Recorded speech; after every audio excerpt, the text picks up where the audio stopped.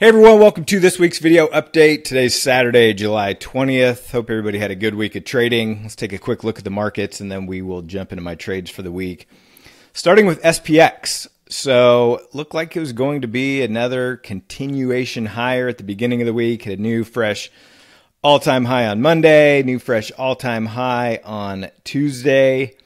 And then we had the sell-off. Wednesday, Thursday, Friday, all down. You can see I had the 2024 one standard deviation expected move marked from January 1st at about 55.32-ish.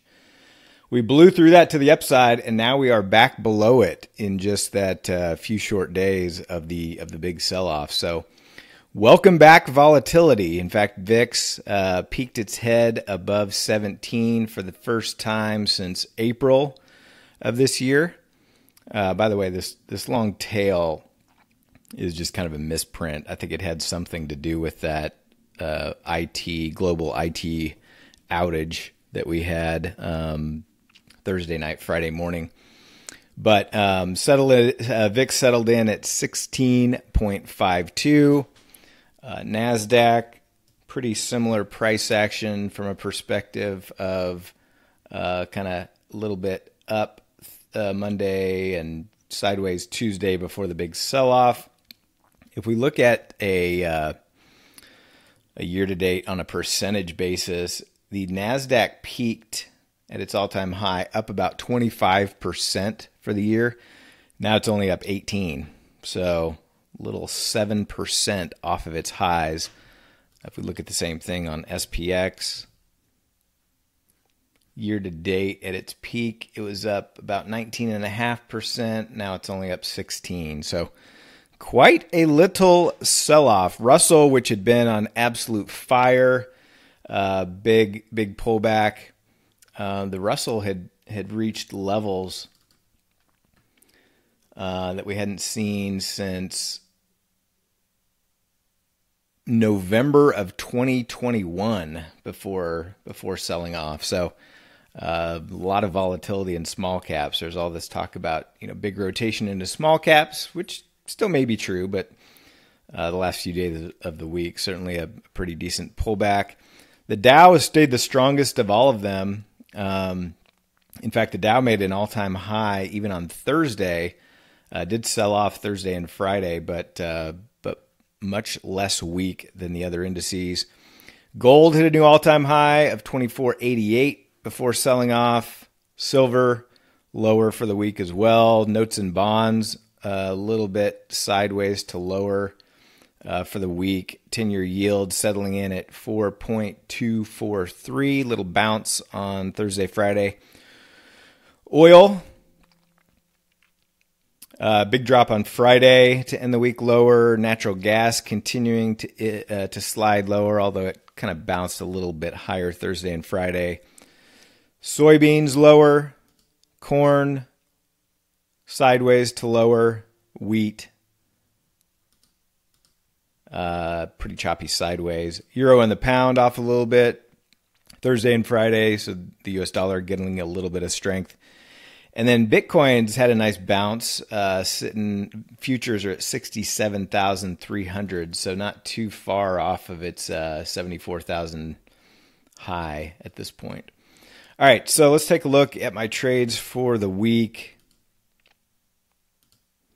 I had a decent little week. Let's go through the different ones. So my AM 0DTE trades were red. This isn't really a great reflection because a lot of these I transformed. Of course, if I got stopped out before transforming, they're going to be reflected here. So minus 6,300 on those. No FOMC. My 1DTE rut hedge with that volatility performed very well. I had one. These are just one lots. Had one for a $4,100 winner, small 272, and then a $1,400 winner, so over 5,800 on those. No JSPs. As far as power hours go, I think I only had the one Wooga on Friday. Yeah, one Wooga for plus 950. Didn't have any PM tranches. Price action, similar to the AM trades, these are going to be red because some of them I ended up transforming. So I'll talk about those in the transformers.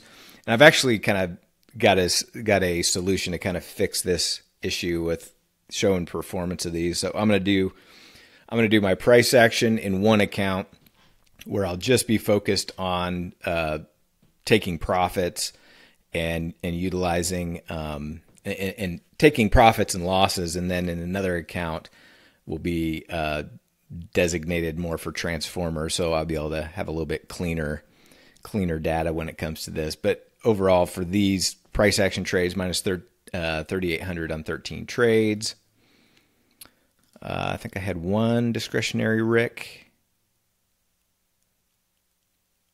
Oh no, yeah, that was, never mind. One DTE and two DTE.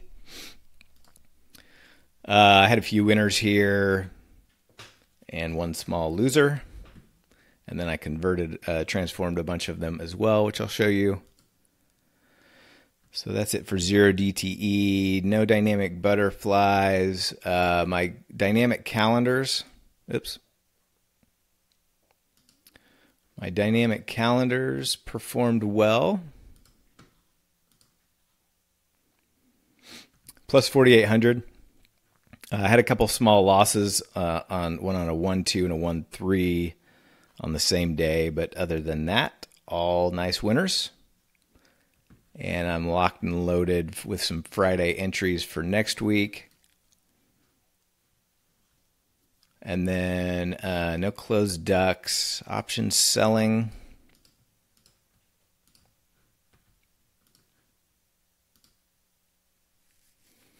Yeah, no closed trades. This was this one's not closed yet, so nothing really to report there. I did enter a portfolio margin trade, a Humpty Dumpty this week, but no closed trades. And then lastly, transformers, which we've got another transformer class coming up. I haven't scheduled it yet, but it's going to be one I think you guys are really going to like. But really nice week on transformers. And this actually doesn't reflect the full P&L. For example, a lot of these, the options have not settled yet that I let expire. You know, so like this one is a Magic Mahomes on for plus 2,000. Some of these are not settled yet. You can see they're still open. So once those settle tomorrow, it'll reflect the current P&L. So it'll be a little bit higher than that. But really nice week overall. I did the Magic Mahomes class for the Option Omega crew. I think a lot of people are liking that. So look forward to more transformers and introducing some new concepts to our community around those as well. I'm really liking those, especially in this environment where you can put those trades on.